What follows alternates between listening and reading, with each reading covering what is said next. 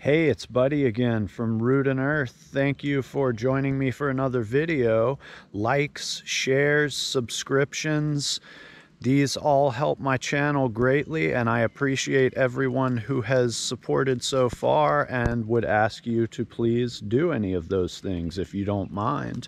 I'm standing in my front yard, and Morel season is starting to wind down in my location.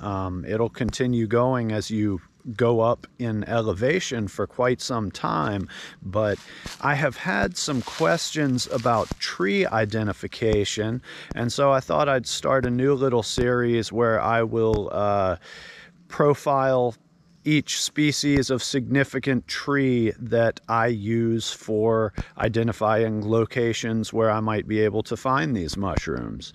There are few trees in the southeast that are more significant to mushroom hunting than Tulip Poplar, and I am standing in front of one right here.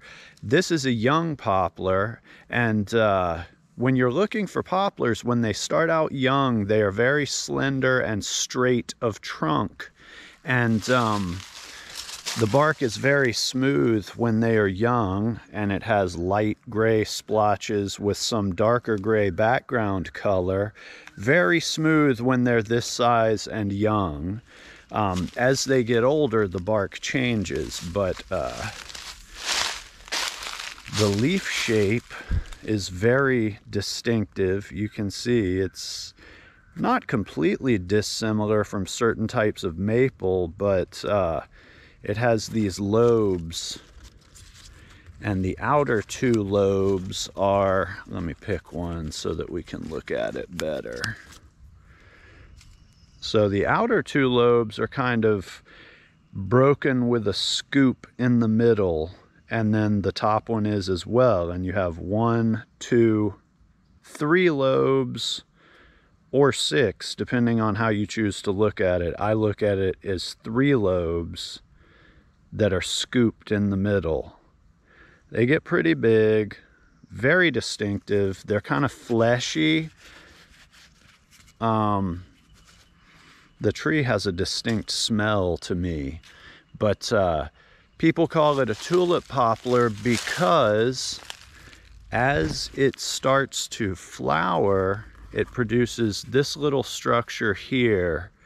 They start out as small kind of pill-shaped bulbs, and then over time they become a flower that looks like this right here.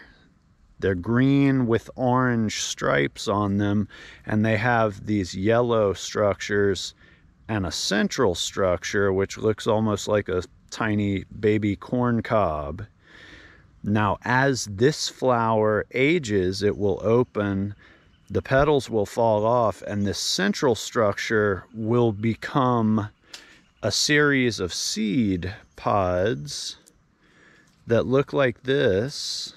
And when I was a little kid, we used to play with these all the time, because when they fall from the tree, they fall like little helicopter blades, and they're pretty fun to play with if you're a kid. So those are the main identifying features of this tree, and if you will familiarize yourself with this tree while it has foliage and flowers on it, then you will be able to identify it when it is devoid of foliage by simply looking at the bark and the form of the tree, which is important, because when you are looking for spots to hunt mushrooms, a lot of times you're trying to find them, especially morels. You want to scout out your spots before the season begins. By the time the season begins and they are fruiting, the trees have put very small leaves on, but not big enough to really identify them if you are not already familiar with the tree. So it's very important to maybe spend this year identifying these trees, and then over the winter continue to go back and look at them so that you can identify them by bark and form alone. We will look at bark and form on older trees right now. This is a white oak. some people might mistake this for poplars because they are similar in color, but let's take a look at the form of this tree. It is pretty straight.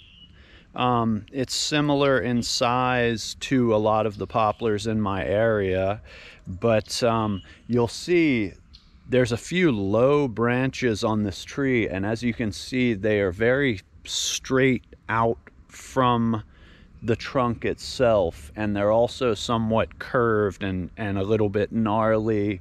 The leaves are obviously a different shape as well. I'll go into oaks another time. But one of the most important distinctions is that if you look at the bark on the white oak, it has these striations, and if you are to like stick your fingernail up under a little piece of bark, it'll come off in flakes. It flakes off really easily. And that is much different than a poplar bark. So if you can easily stick your fingernail and pull off little flakes, chances are it might be an oak or something else like that. This is a large poplar tree. Unlike the oak, it is extremely straight. It is about the same size as that other tree we were looking at. It is very close in color to that other tree. But if you look at the bark, it has striations as well, but they are quite a bit bigger. I can fit my finger into the grooves of this bark. And if I try to pry a little bit off with my fingernail, it is not going to come off. This is just very solid. I mean, you could scrape at it, but it does not flake off in any way, shape, or form. You can see that compared to the young one that we looked at with the smooth bark, this has maintained a very similar coloring. Some of those blotches have smoothed out as it has formed these striations, and you will find lots of these lichens growing on it, but it has maintained that nice light gray color. It is very similar in color to the white oaks. And sometimes these trees are so tall that you may not be able to make out the form of the leaves that I was showing you. Although on this tree, when I'm looking at it, I can easily see the leaves and tell by the shape of those that it is indeed a tulip poplar. Also, if there are no leaves on the tree, a good thing to do is always to scan the ground underneath for dried leaves, remnants of those flowers, and also the little propeller seed pods. But it's not an absolute guarantee that you are in the right area, because trees are very tall. Those things can travel quite a ways when they fall. Now, looking at the overall form of the trees, here's one behind me here, and you can see that they are very, very straight, extremely straight, and the branches at the top all go upward and out. It really reaches for the sky, and the branches are all very graceful and flowing. Here is another tree here that is a poplar. No branches down low, very straight, very elegant flowing form to the branches, all going upward and spraying out. Here is an oak. This is a white oak. You can really see the flakes of bark on this oak. They're scales, and it's a lot different than the poplar, which is very even in its striation pattern. But that's a little bit of the different form and features of tulip poplar. Familiarize yourself with this tree, because it is definitely one of the most key species to know when looking for a whole host of species of mushrooms in the Southeast. I hope this video will help you out with your foraging. Thanks so much for joining me again. Have a good day.